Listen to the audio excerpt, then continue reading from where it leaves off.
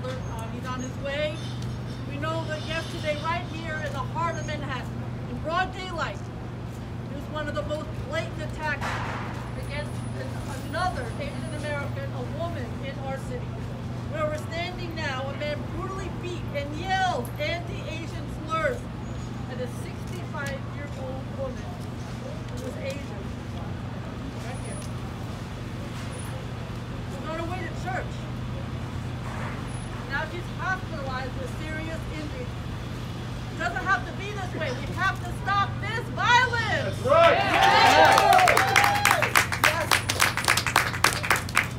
Now we know there are different stories about what happened. I don't know all the facts, and maybe you do better than I. Some people said that nobody did anything, and then others have stated that there is a video, not quick enough, but the doorman or doorwoman, I don't know who is here, did come out and call a police car. That is under investigation.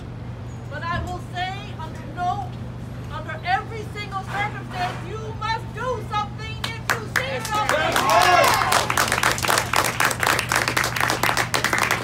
I do want to say this building is owned by the Brodsky organization. I know Dan Brodsky. I spoke to him a little while ago.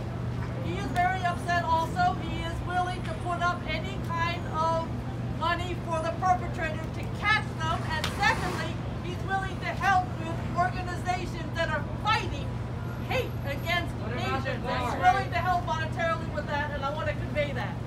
That's the kind of person he is. So I'm just letting you know that we're outraged. This is a horrific act of racist violence. It's a deadly pattern. We know what happened in Atlanta, and we know what's happening elsewhere. Why are people talking about Atlanta? It's happened everywhere. Hey, hold on just 1 second. Asian Americans across the United States have been sounding the alarm about hate for years. These are not new attacks, but the incidents are unrelated. And a week goes by and you'll hear that something just happened in Brooklyn with a 16-year-old just today. In New York City, there have been 33 classified hate crimes in the last 3 months of 2021, and that doesn't include all the ones that do not get reported. This came from Trump, that's my opinion, but it's been around. He used the world's largest bully footage to spread racism, but he's not the only one. And every single assault that goes unfettered, every time a door closes to a victim on the ground, it emboldens these horrible people who target Asian Americans. Attackers are in the workplaces, on the subway, on the street, on the massage parlors, and when people walk to church. We must start acting, yelling for help, make a scene, do something.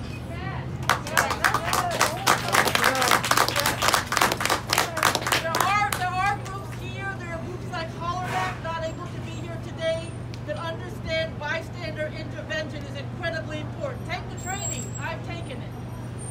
We know New Yorkers care about their neighbors. We are helpful. We are brotherhood and sisterhood. We saw that during the pandemic. We need that again. That kindness and courage could save a life. We cannot, and our sisters and brothers know that we cannot police our way out of hate. But we can step up and support our Asian American organizations who are addressing the problem. I feel very strongly about the great organizations.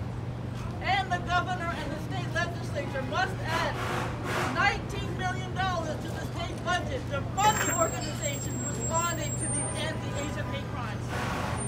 Promoting relief and recovery for a community disproportionately devastated by the pandemic.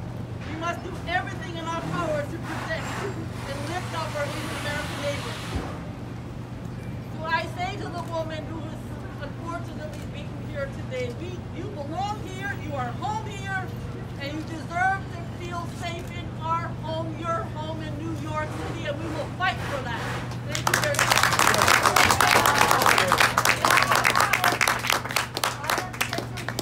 Our very beloved, very respected Congress member, Jerry Nadler.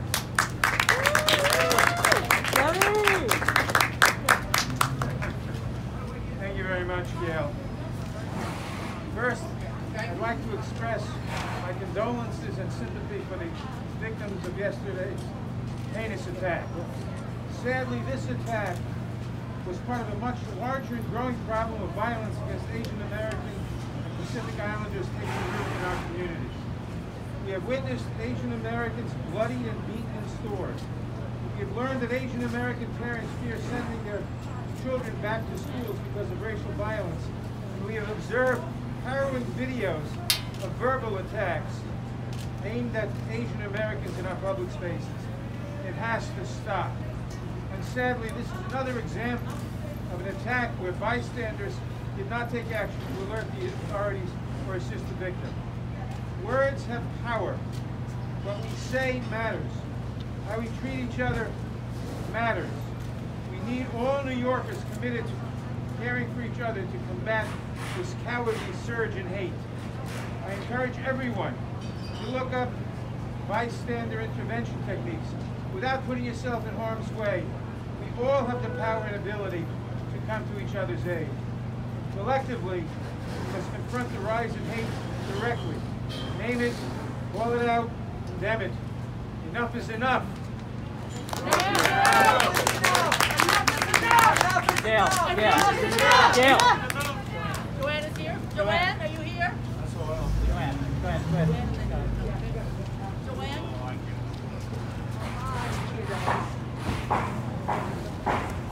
Joanne and Suki.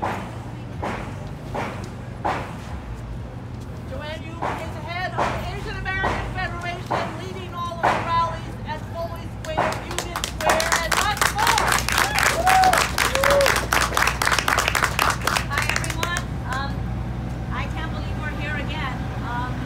We seem to get a lot of press attention when one of us is harmed. We are here today once again to condemn the continued violence against Asian New Yorkers. That video was hard to watch, and even the toughest of us couldn't stomach watching the video. That woman could be our moms, our sisters, our daughters, your wives. But I don't want you to look away, because that is what we have been living with. The Asian American community has been living with for the last 13 months. That horror is our reality. The unprovoked attacks. She was on her way to Palm Sunday service. We're getting attacked on our way to work, on the way to church, on the way home. And the fact that these attacks go on and on is a failure on so many levels. We're standing in front of this building that pretty much closed their door on a woman lying on the sidewalk. Isn't that the perfect symbolism of exactly what is happening right now? Right. We don't want your thoughts and prayers anymore. We demand action, we demand resources, so we can train volunteers, run programs to keep people safe. How does a woman get punched and stomped on in front of a luxury building and the doorman closes the door? There was no safety concern for the doorman. He was not at risk, so he could have gone out to offer assistance, to ask if she could call somebody, to call 911, to call an ambulance. Instead, he closed the door. He closed the door. My call to action tonight is for my Asian American legal community. All of you with your law degrees, one of you better step up and call your fancy law firm and call me, because we're gonna sue. Damn it, I'm so sick of standing here demanding something to be done for my people. She is lying in the hospital right now. We don't know who she is. We don't know how to help her. Everybody's reaching out to me because the community wants to stand by her. She's gonna have medical expenses. She's gonna have mental health care. I don't know if she's gonna be able to go to work. I don't even know what to say at this point. We continue to demand justice and mercy for our community, but how many times will you make us stand here and beg for help? The appalling thing for all of this was assailant said to her, F you, you don't belong here. My response is, fuck you, yes I do!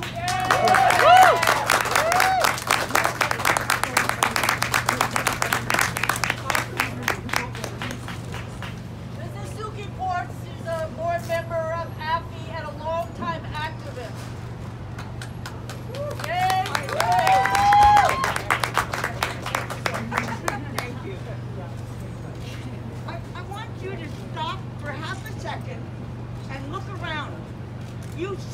the diversity of New York City. Look at what's here. We have Jewish, we have Christian, we have white, we have black, and guess what? I don't know if we have any Native Americans, but we definitely have Asians here, and Asian Americans. And I want you to think 1 minute that 20 years ago, Gale Brewer was the first politics person to come to the Upper West Side and help us when we needed help with an Asian issue. Gale was there. And I want you to know that Jerry has been here, but standing courageously because she is not Asian. She is Korean American, she is a New Yorker, and when you heard just now Joanne speak, she was speaking for all Asians and all Asian Americans and bravely doing it, which a lot of Asians, we have been taught to be quiet, to be quiet, to be quiet, to not complain, to not create a problem. So you have not heard us, and you have taken advantage of that, and you have not covered our issues at all. So those of you from the press who are here, you're suddenly here because 6 women were killed in Georgia.